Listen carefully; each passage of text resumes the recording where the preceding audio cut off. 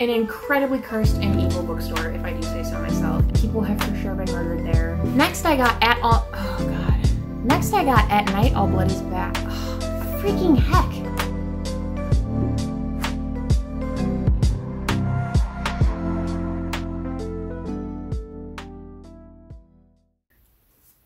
Hi. There's quite literally no one asking me to do this, but I should be packing boxes for my imminent move, but I don't want to. So instead I'm going to tell you about all of the books that I have bought recently or been gifted recently. As some of you may know, I recently graduated with my PhD, so I had a graduation party. I also had a birthday about a month before I graduated. So yeah, I've kind of compiled quite a few books over the last couple months. So there are 20 in total here that I'm going to show you today. 3 I technically ordered and they're just still haven't arrived yet, but I'll still discuss them.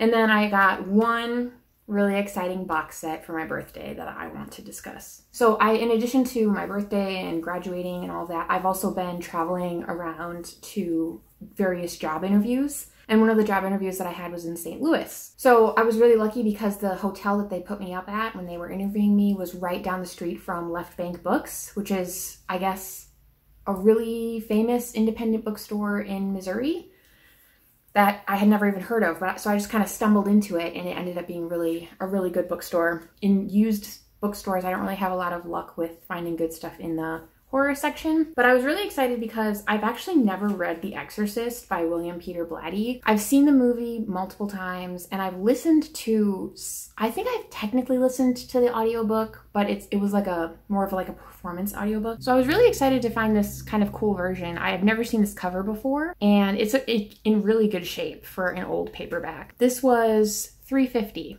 So I was like, yeah, I think I'll get this and then I can actually read a physical copy for the first time. And then I also found this book, The Laws of the Skies by Gregor Courtois. And this is a relatively new release. Yeah, so this came out in 2019 and this was already like in the used section and it's again in fantastic shape. It's pretty much like new. I was really excited to find this one. This is a class of 6-year-olds head into the forest for a camping trip. And then basically things go awry. Things get kind of horrific. And again, it's anytime kids are like sort of left to their own devices in the wilderness, it's always compared to Lord of the Flies, which is one of my favorite classics. So this has also been compared to Lord of the Flies and I love it. I want to read it. So this was the second thing I got. And then I guess I have them sort of broken up in by like where I bought them or like what I received them for. So this may seem a little chaotic to all of you, but just know that in my mind, it's like this all makes sense. Another used bookstore that I went to, I had another job interview in Champaign, Illinois. And Champaign, Illinois also has a really fantastic used bookstore. I think it's called the Jane Addams bookstore. I'm gonna feel really dumb if I mess that up because I got a bookmark and everything. An incredibly cursed and evil bookstore, if I do say so myself. And I mean that in a good way. It's absolutely haunted. People have for sure been murdered there. I don't have proof, but you can just feel it when you walk in there. And just like based on the decor and stuff, it's like, yeah, someone died in here. So that's definitely the kind of energy I like to feel when I'm shopping for books. It is definitely like an older bookstore. So it wasn't one where I went in and immediately was like, okay, I'm going to find a bunch of really good like new releases or like recent releases. So I kind of switched gears and immediately tried to just find kind of cool editions of old books that I like or that I want to read. So the first one that I found is an old book from I think the 80s that I've never read, which is The Collector by John Fowles. And this is a really cool old edition. It's got like the green like colored edging of the pages. Just like really, just a nice old paperback, but it's honestly in great shape. It's just got like one little bend here. This was $3.50. I mean, come on, they were basically giving it to me. This, I don't know much about. I just know it's disturbing because this man, I believe, collects women. He's sort of like, yeah, like kidnaps them and keeps them and tries to make them fall in love with him. So he's like the original incel. And yeah, I'm excited to read about him. Another book I always look for when I'm at a used bookstore is The Good Earth by Pearl S. Buck, because that is that's my favorite classic, and I'm trying to collect every edition that I can possibly find. So I currently have 9 different editions of the book. And yeah, I found this other one, this old edition, part of the International Collectors Library. So it's got a nice gold embossed spine, and then it has some sort of like leaves and acorns on the front. Just trying to have oak trees. I think oak trees are what make acorns, so it's kind of weird design choice. But anyway, I'm getting off track. It's got a little built-in bookmark. We love those. Probably this is the book I've read most repeatedly, I guess, in my lifetime. So I was excited to find a new version that I had never seen before. And then again, the horror section in used bookstores is usually just like riddled with Stephen King and Dean Koontz and just like old books. There's not a lot of modern horror in used bookstores. At least if there is, it doesn't stay on the shelves for a very long time.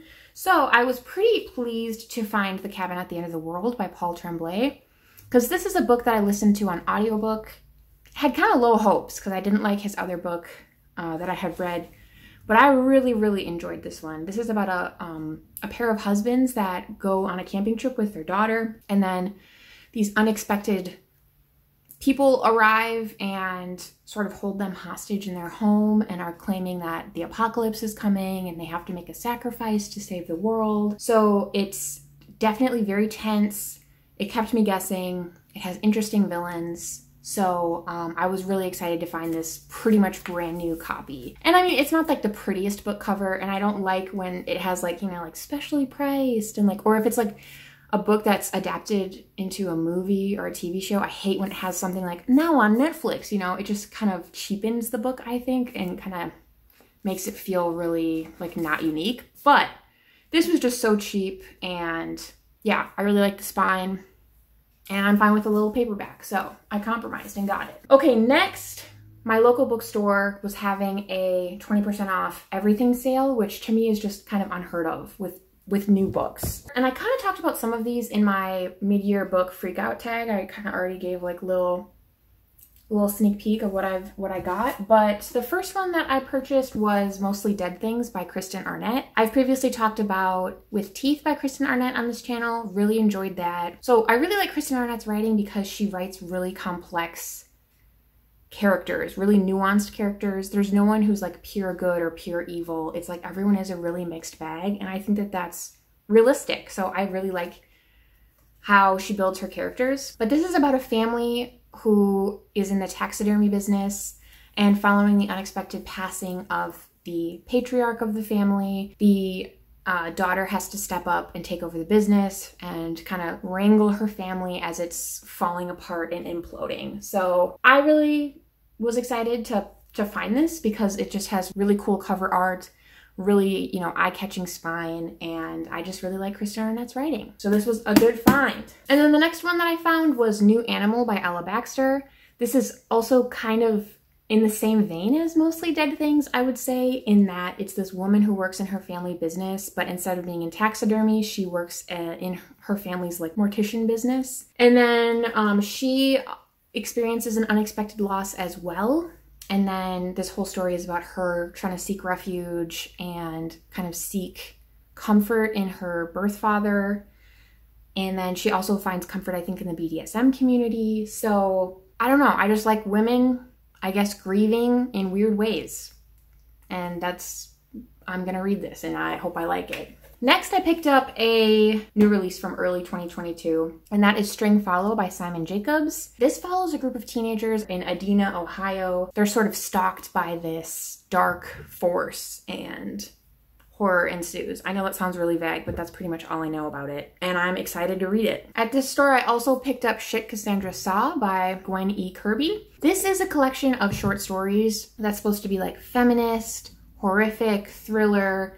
The blurb on the back is just like really telling. It says, Margaret Atwood meets Buffy in these funny, warm, and furious stories of women at their breaking points, from Hellenic times to today. Virgins escape from being sacrificed, witches refuse to be burned, horrors aren't ashamed, and every woman gets a chance to be a radioactive cockroach warrior who snaps back at catcallers. So I didn't know I wanted to be a radioactive cockroach warrior until I read that, but now I do. So I need to read this to figure out how I can transform myself into that. All right, the next book that I picked up was The Grip of It by, I'm gonna say Jac Jemc.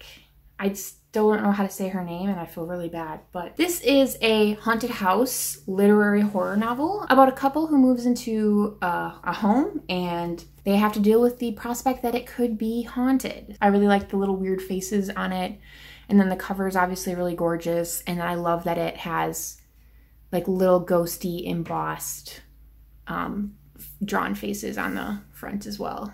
Really excited to get into this one. Next I got At Night All Blood is Black by David Diop. And this is a book that I had actually seen on the shelf, didn't pick up, and then like weeks later I was still thinking about like, why didn't I get this book? It looked so good. So then when I saw it again on this shopping trip, I was like, yeah, we're taking you home. So this is about a Senegalese man who fights in World War I in the French army, and one of his comrades who he's really close with is mortally wounded, asks him to kill him to spare him suffering, and the narrator, the main character, refuses because he just can't do it. And then his friend inevitably suffers a really bad death. He really has, you know, he's in a lot of pain the whole time. So then that really drives the main character mad. And as such, every night he crosses enemy lines to murder a German soldier and bring his hand back sort of as a trophy. So then this whole process kind of drives him insane, I think. And then his own comrades in the French army start to really worry, like, this guy might be a little crazy. He might be into some weird shit that we don't want to associate with. So this also won the 2021 Bookers. I don't know if that means anything great for me, but I'm just excited because the title is really cool. Yeah. Next, I got My Year of Rest and Relaxation by ゚МOŽᵃ℉.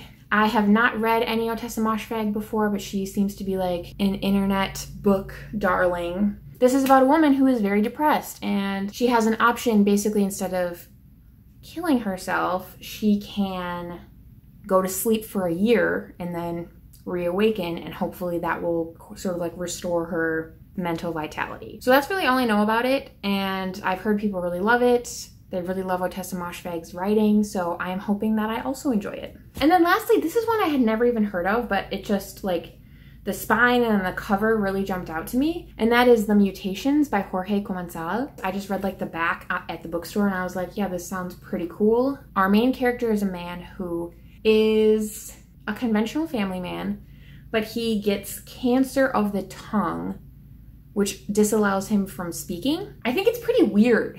I think this is a pretty weird book because then his maid gifts him a foul-mouthed parrot as a birthday gift, and then I'm thinking the parrot probably starts to speak for the main character. So, kind of weird, oddball, dealing with trauma, a rough-hewn portrait of regret, rage, and finally resignation, as well as a bold treatment of an unspeakable yet universal reality, which I'm assuming that universal reality is death. So yeah, I'm excited to read this. I hope that it's as good as I am like wanting it to be, but we'll see. Okay, and then sort of like the last stack are books from like birthday, graduation, but then also just like random gifts from my mom. So I bought a couple volumes of some manga series that I am collecting. Haikyuu Volume 13.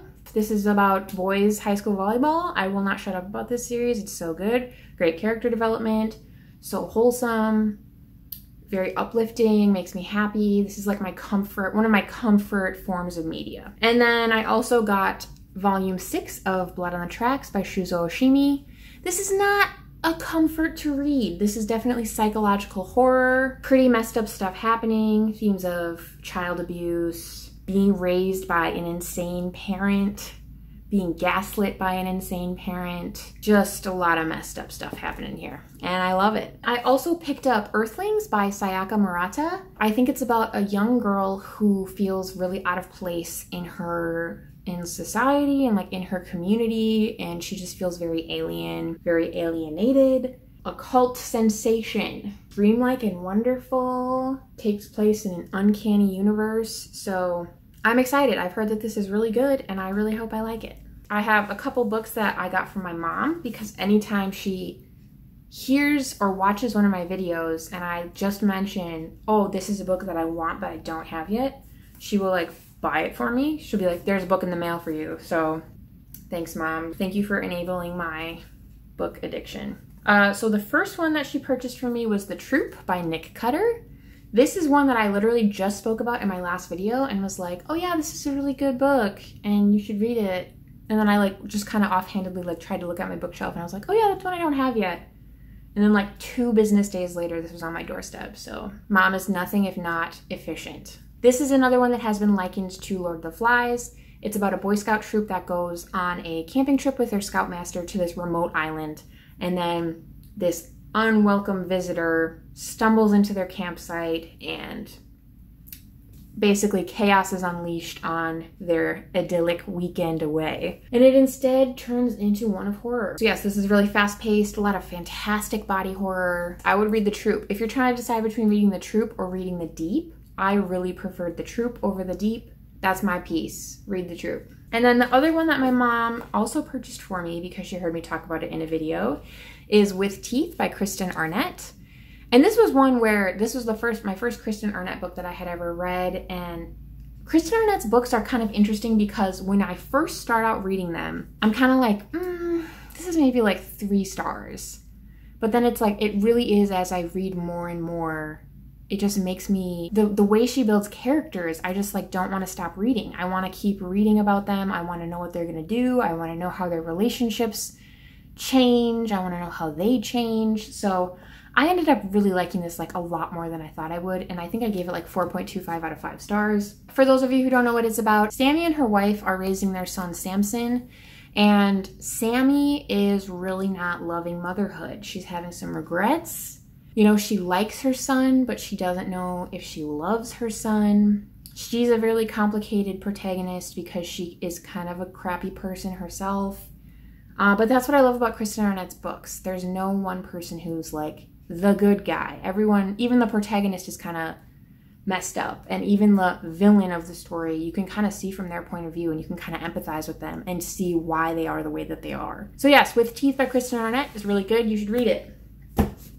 Okay, last thing before I do my like huge finale piece and then show you or discuss the ones that I ordered that haven't arrived yet. So this was, again, I had a gift card and I had just finished reading Cabin at the End of the World by Paul Tremblay. So then when I saw this at Barnes & Noble, Growing Things by Paul Tremblay, I was like, sure, I'll pick this up and read a little bit more of Paul Tremblay's writing.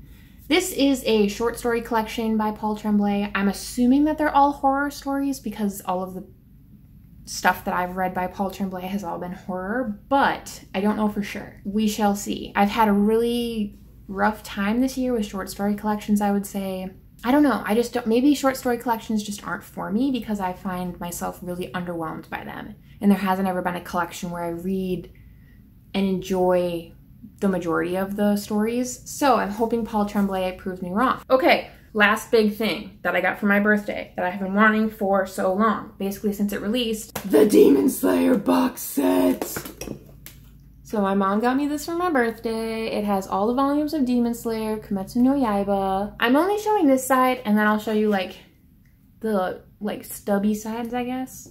Because the other broad side of the box set is kind of, it's like a spoiler. It's like a scene or a still from like one of the final battles. So I think that's really spoilery and I don't want to show it because yeah, if you haven't finished reading it and you don't want it to be, I don't know, that's just kind of not cool. So I'm just going to show you this. It's beautiful. It has like a handle in case you ever want to go anywhere with all 23 volumes of Demon Slayer. You can take it on the go. This could be your carry-on on your airplane ride.